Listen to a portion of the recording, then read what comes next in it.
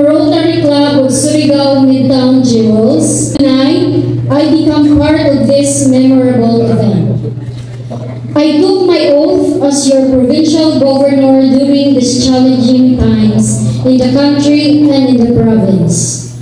The provincial government is just recovering from the impact of COVID-19 pandemic and the great devastation left by Super Typhoon Odette.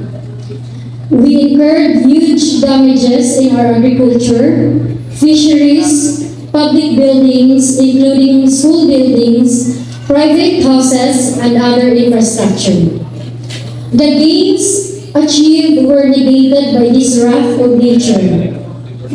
Calamities may have broken our physical resources, but not the spirit of the Surigao to rise, rebuild, and bounce back. Truly, the best in people comes out at the worst times. We close ranks and unite to become even stronger and ready to face these challenges. This is the message I want to convey to you today. We should be prepared at all times to meet all the intricacies in life. Your club, the Rotary Club of Surigao Midtown Jewels, is a very important group in leadership development and community involvement. Your club breeds future leaders of this province. It prepares the members to meet the current challenges to help them become socially, morally, and emotionally competent.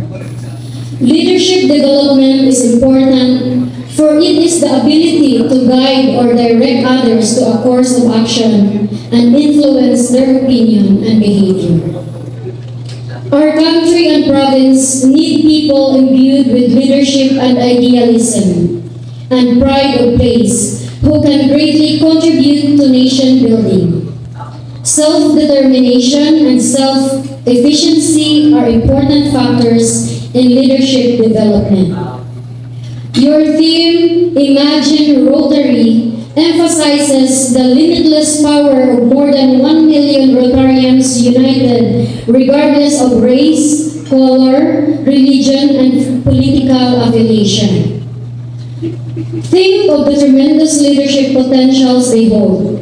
You and I stand in the same platform of good governance. We share this light to bring out the best in us as we walk path leading to greatness. The light of good leadership is what the world needs today in this work of initiating reforms in the province to build a culture of good service. You and I have the responsibility of leading the way. We always uphold the principles of integrity and transparency as guide in our endeavors, which will redound to the province's achievement of its goals. If we work together, united by a common vision, we will illuminate our path with hope and optimism towards stability, prosperity, and growth. Programs in my 10-point development agenda is on women development. We believe in the power and strength of the women who compose more than half of our population. Their number is a force to reckon with, and the potentials are great.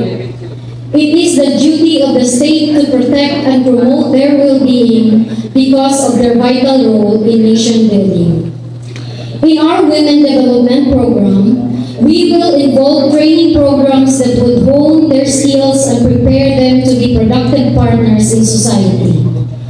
As we are challenged in these inauspicious times, a post-coronavirus scenario will definitely usher in a world that is different from what we used to know.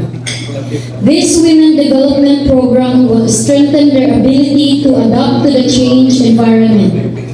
It will help them develop positive attitude and behavior around occupational and career direction. The provincial government will always be the partner of social-civic organizations in this journey.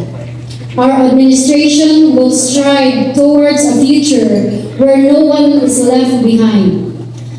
A future where people can live in dignity and peace and be able to tap their full potentials to contribute fully to the socio-economic development growth of the country and the province. Our congratulations to the new set of officers and board of directors of Rotary Club of Surigao Midtown. Thank you and good evening po.